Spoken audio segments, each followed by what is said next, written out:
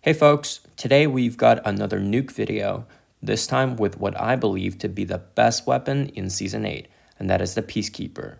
This gun is so good in multiplayer that I kind of regret not getting the Mythic Blueprint when I had a chance.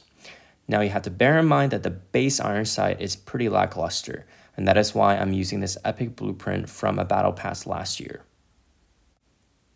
Right here's my build. Now, without further ado, here's the gameplay. Have a great one, y'all.